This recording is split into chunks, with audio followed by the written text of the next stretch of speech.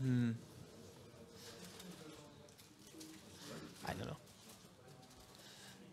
It does? Okay.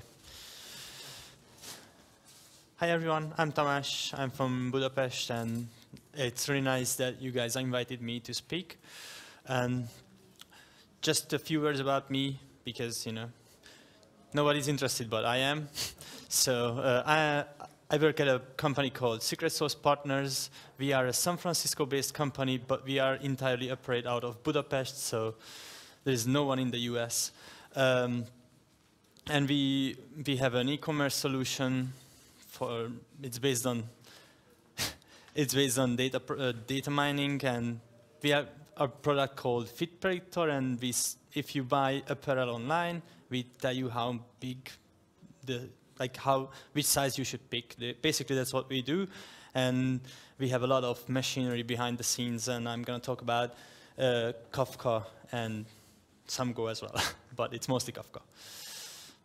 So this is the agenda. Okay, I cannot see my screen, but it's fine. And I'm going to talk first about what is Kafka and how it works, and why is it good and why should you use it. And then I'm going to talk about how to use it from Go. It's pretty simple, so it's not going to be the most interesting part of the talk, and then a few things about how we use it and how we came to the decision that Kafka is the best approach for us. So what is Kafka? And in the docs, the first sentence basically says that Kafka is a distributed, partitioned, replicated commit log service, but that's a really fancy way of saying that it's a first-in, first-out queue, basically. And you just push messages into it, and it comes out at the other end. And it's really, really simple. And it has, like any other messaging system, it has producers and consumers, and it sits in between. And you just, push in messages and read it out on the other end. It's nothing really magical, and it has less features than other messaging services. And less features is actually a feature, because we can call it dumb actually, because it's a glorified TCP stream, but it's really much more. But from the user's perspective, it's really easy to use, and it has topics for maintaining a feed of messages. We will look into how topics work a little bit. And it was originally developed by LinkedIn. And they are not just producing emails. They actually do some actual development. And this is a really great tool. They are using it for everything. And the capabilities, the performance capabilities of Kafka is actually unbelievable. And I will go into some details, but we are running a single node, and we never hit the performance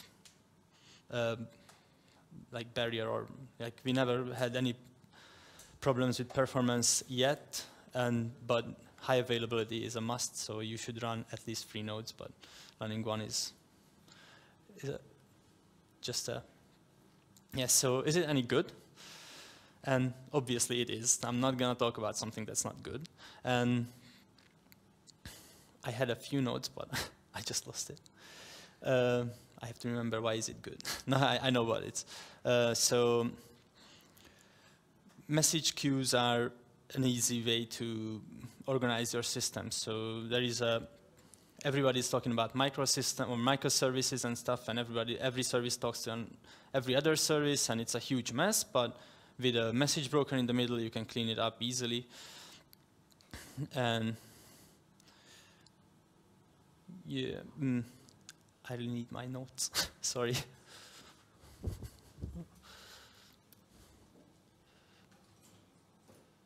Yep. I think it.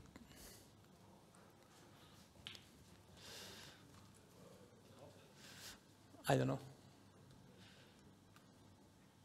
Maybe. Whatever.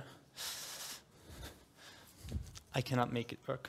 It's too technical for me, So why is it good? It's easy to reason about, and there's a really good library support. So let's dive into it. And I talked about microservices, We have a few, but like we are not at Uber scale where, or Uber, I don't know how to pronounce it. They have like thousands of microservices, but we have a few. And that's from a LinkedIn presentation that Jay Krebs did, I think. And they had this architecture before introducing Kafka. So that's what I told you. It's a mess. Everybody talks to everybody. There is no. I should maybe if I stand up. You see better. Sorry. So and this is a typical microservice thing that's I don't know a pretty common difficulty that you hit if you have enough services. But if you introduce Kafka, then you can clean it up really easily because you have a single point, then every data can go through, and it decouples everything. The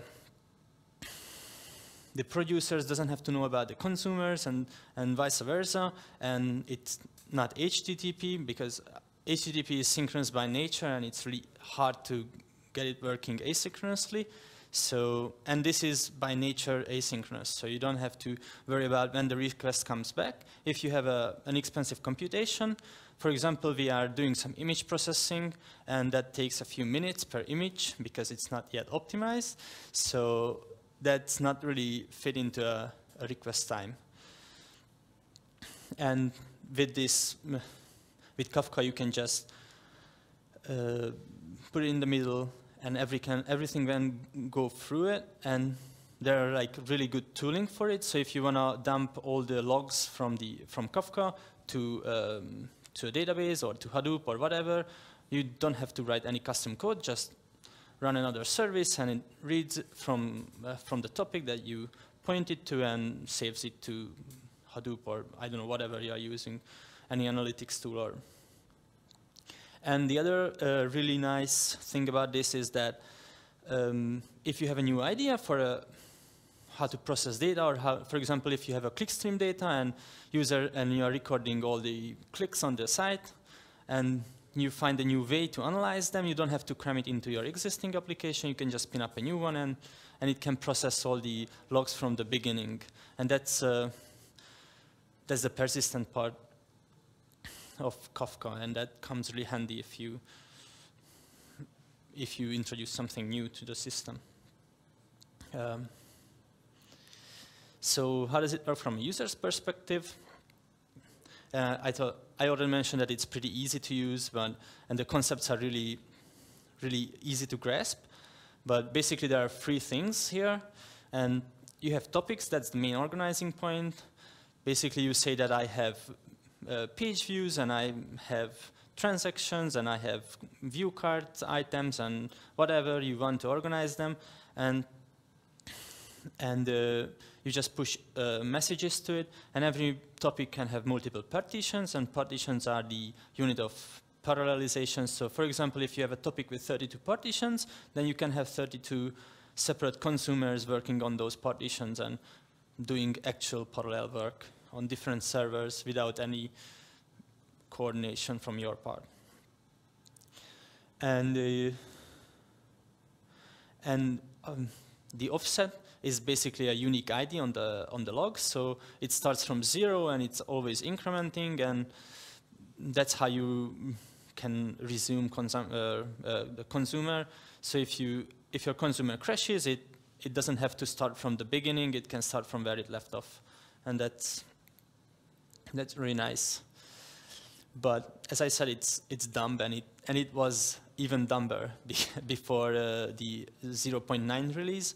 We are using the 0.8 release, and it is hard on the client side. So the server really was a glorified TCP stream. So it really didn't offer anything beyond you can connect to it and read messages. And we had two type of consumers. The one was the simple one that was provided by all the drivers that you can find. And you had to specify which topic, which partition you read, and which offset to start from. That's not really a nice experience for the developers. But there is another abstraction called consumer groups, and those manages these things. So you can group together a few consumers and say that these 8 consumers working on the same topic, and they they share the partitions, and they do what do you call it? So they agree on who's consuming which partition, and that was all done by the client. So this, the server, the Kafka server, actually did nothing for you. You have to figure out a way to store the offsets and store, or you do the rebalancing, and actually a Zookeeper was used for it. Kafka is not like a whole solution, but Kafka is a part of the thing, and it uses Zookeeper for metadata and other, like for leader election and all the like all the hard parts of the distributed thing. And the Kafka actually just focuses on storing and reading the messages. And in the new release, the 0.9, they recognize that it's really hard for the community to come up with really good clients, and so they took it over the server side. So now you can just send a few messages and you can join groups, and it's all managed for you basically. That's a nicer experience for the library developers. In the message format, when I said it's dumb, and I meant it, because it's a byte stream basically, and it has nothing to do with your application. You can choose whatever you want. And the common wisdom is that you should choose something that has structure. So if you just push strings into it, then that's not really a good, maybe it's I don't know, it's not a really good solution, or not a scalable solution. So what they say is that you should push at least JSON, because it's semi-structured, but that then you can bump into backward compatibility issues, and because it's persistent. So from the beginning of the time, it stores your messages, and even if a new consumer joins and reads all the messages, then they can differ, and that's why they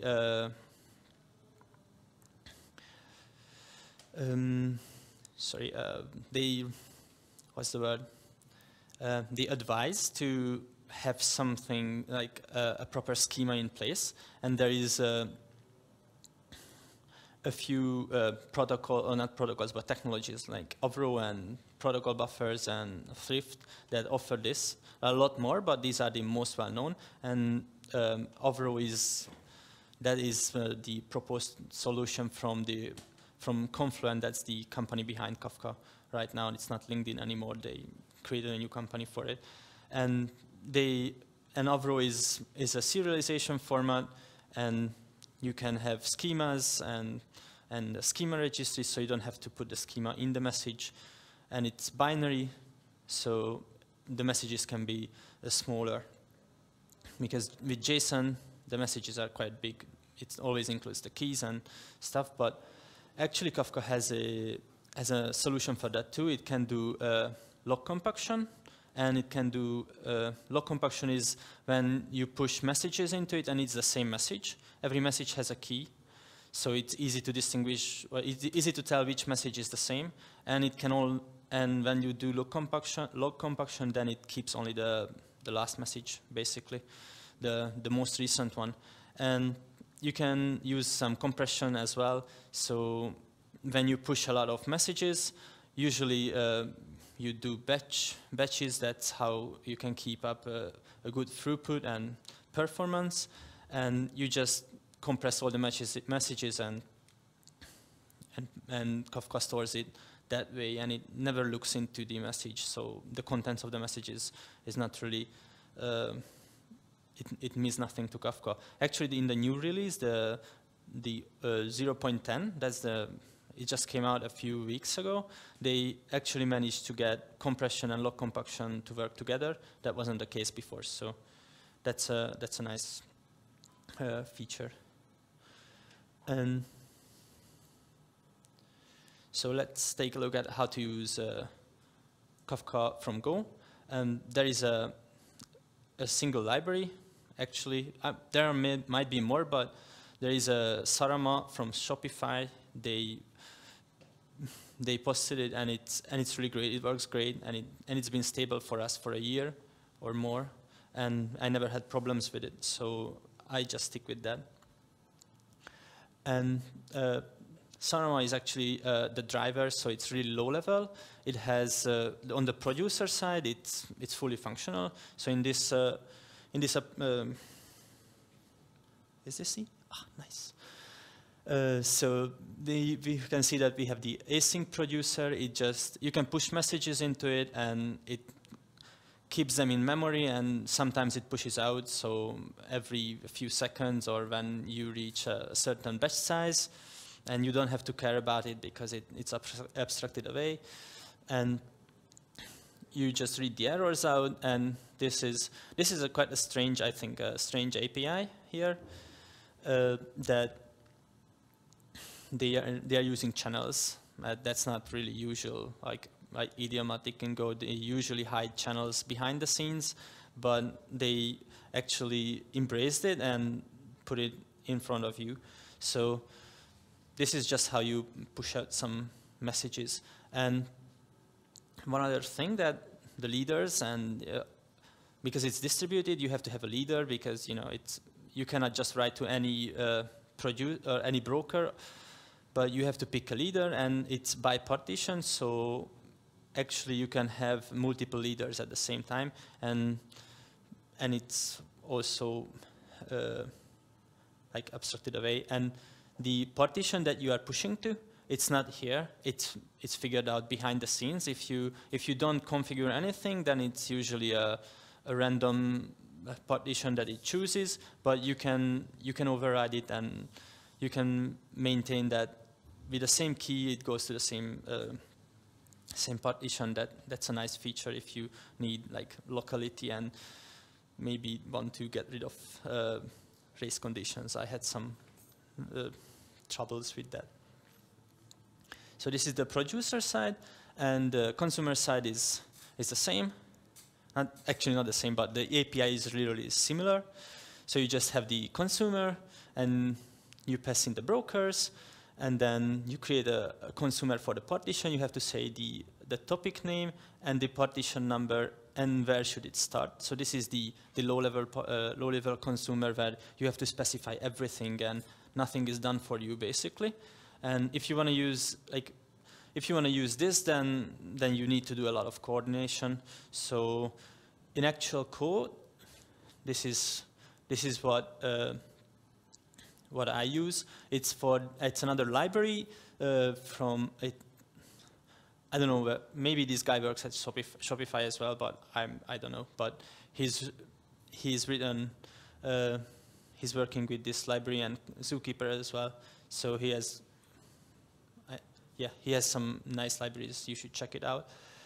And so a consumer group that I mentioned is basically just a group of consumers, and they have some orchestration between them. So I can just say that these 8 consumers working on the same topic, and they don't read all, like the messages are distributed between them, so you can process them parallelly. And this is basically the same as the previous one, just not a partition consumer. You create a consumer group, and then just read the messages out of a channel. And basically that's it. So super easy to use the libraries, and everything is happening behind the scenes. So how we use it? We have, as I mentioned, we have a single node. That's not ideal. It was a proof of concept implementation that stuck around for a little while. And we have a handful of topics, but we are planning to move more things to Kafka and planning to scale this part of the system. We have actually the data pipeline, that we call it the data pipeline. That's too generic. So basically the feeds that we are getting from our customers. We have product feeds and transaction feeds that we use for the size prediction algorithm, and we process these via Kafka. So we just dump a file line by line into Kafka, and every line is a message. And then we have a message product consumer that processes these messages, does some cleanup, and and stores it in a format that our system can understand, and then the downstream systems. Fit predictor is the main product that we have, is consumes the messages, stores it, and then can operate on them. And the other one is style finder. That's the new product that we are working on. It's based on image recognition, but uses the same data. So we didn't have to write any, like we could reuse everything that we wrote up until that point. We just had to create a new consumer, and it was done. And I put some links here that might be interesting. That's the LinkedIn presentation from a few years back, and I installed the images from there. And there is a really interesting a blog post on how Heroku did the performance test for their Kafka. Like they offer Kafka now as a managed service, and they performance tested it, and they found some interesting things, and they couldn't actually like saturate the CPU and the disk, but it was the network that broke down at the end. So that's just how well Kafka is like architected and works, that you cannot kill the process. The hardware breaks down first. And that was basically all that I got. So if you have any questions, or yeah. So when you use that second library there, do you need to talk about the details? Like how does it know? Oh yeah. Yeah, it's as I mentioned, the Zookeeper is that's the complementary system that you use. You have to run a Kafka cluster and a Zookeeper cluster, so it's actually 2 clusters, but you can run them side by side. And Kafka stores every metadata in Zookeeper, so you can reach it through Kafka mostly, but you can just reach into Zookeeper and read it. And this library actually stores the Kafka consumer group library actually stores everything in Zookeeper, so all the offsets and which consumers are active, and actually uses Zookeeper for the rebalancing. So when a consumer joins or leaves the group, you have to rebalance the partitions. So if a new one joins, then you have to give partitions to the new consumer. If one leaves, then you have to, like, the partitions owned by that consumer, they should be again picked up. So, and that uses Zookeeper for that. So there is no coordination. The Zookeeper has some nice primitives for distributed systems. Yep. Isn't the Zookeeper the performance bottleneck if you keep updating the offsets for every message? Yeah, it could be. But what they usually do is that you just mark an offset committed, and then it sometimes flushes it. So it's again not every message that you, so it doesn't go to Zookeeper every time you commit, but it commits the messages like every, I don't know, 30 seconds or something. Or if you processed a few thousand messages, then it commits it. But yeah, the Zookeeper can be a bottleneck. If you, yes?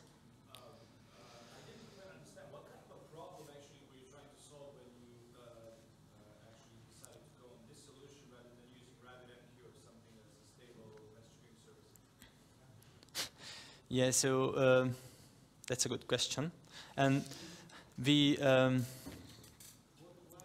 okay.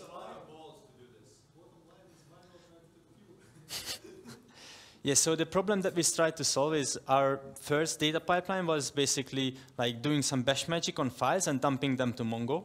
That was even bolder, I think. So and then we figured out that this is not a good way to go. And then we had some, I don't know, other tries, but we ended up with, we should go with a message broker because that solves a lot of problems for us. And then we looked at a few of them, and Kafka seemed like a good one. So we didn't have any experience with message brokers before. So RabbitMQ would have been the same risk for us as Kafka. And Kafka, I know it's a new one, and it's an upcoming technology, but it showed some great promise. And so we made a bet, basically, and it worked out. So, yeah, it was, luck. Yeah? I think, if I recall correctly, you said you are putting Yeah, that's not much. So how much more would you be comfortable with, sending to it? A few million. A few million? Or more.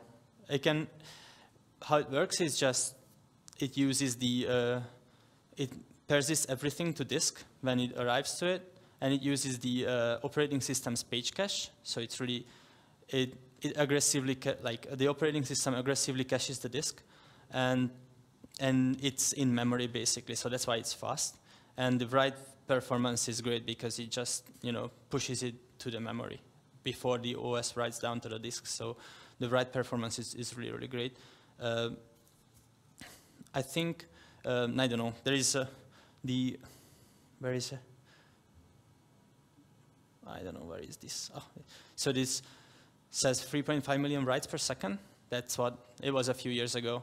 And LinkedIn runs, they have a 300 node Kafka broker, like cluster. So they are doing it in a pretty big scale, and it works for them. And if I may have another question, have you made any stupid mistakes that we should know of, cause downtimes or something? Oh yeah, but it wasn't actually related to the Kafka instance, but we are using it from Ruby as well, and the Ruby consumer implementation really sucks, and it deadlocks basically. So what it does is when it cannot commit and rebalance at the same time because it uses a giant mutex to guard against this.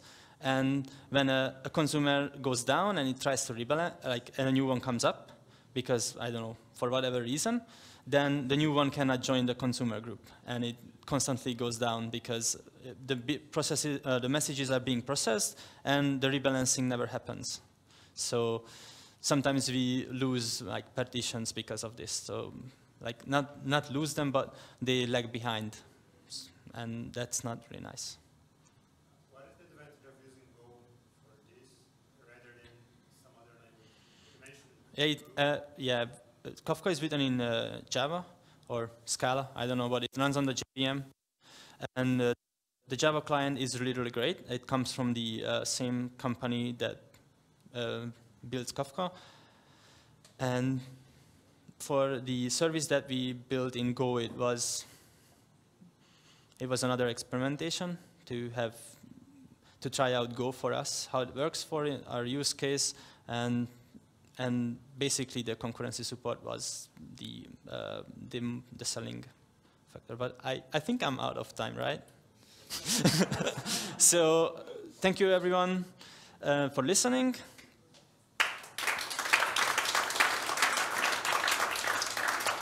And if you're more interested, then come find me after the talks. I will stick around.